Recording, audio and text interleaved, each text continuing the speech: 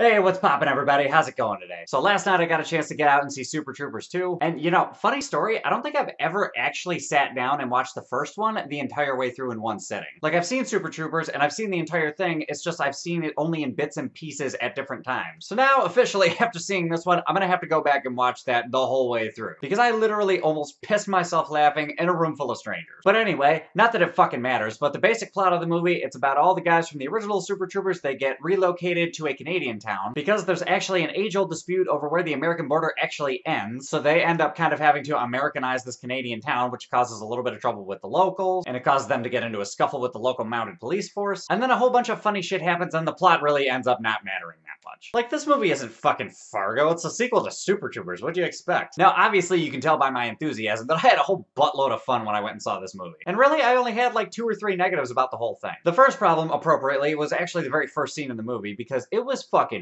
bad. And it freaked me out too, because the whole time I was thinking, okay, there's no fucking way the rest of this movie is gonna be this bad. If it is, I might walk out. Luckily, it picked up, and the rest of this movie just shits all over how bad that first scene was. The other problem that I had, and like, as I expected, they stereotyped the fuck out of Canada in this movie. Which is fine, because it's all in good fun. Like, this is a comedy movie. It's supposed to make you laugh. It's not coming from a place of hatred, necessarily. But in so making that stereotype, the shtick got a little bit old after a while. Like, after a little bit of the movie, it's just like, okay, we get it. Their accents are different, and they love hockey and, like, moose and all this other shit. Like, that whole entire shtick just kind of got stale after a little while. But, however, the jokes that they used within that shtick actually ended up working, so it kind of kept my attention throughout the entire movie. And again, like I said, the plot's paper thin, but who the fuck cares? Because besides all that, this movie is a fucking factory full of laughter. And realistically, that's about all you can expect from a comedy movie. Like, even if it's not, like, artistically awesome, at least it can make you laugh, and that's what this movie fucking did, in spades. And one of the coolest things about the movie is that the marketing campaign didn't fuck up the entire movie for me. At a certain point in the movie, I realized that the trailer for the movie did not show you shit for the funny parts. And that's always the biggest fear. You're just like, oh, maybe they showed all the funny parts in the trailer. But in this movie, fuck no. The one scene where the 2 officers are dressed like Mounties and they're speaking in like fake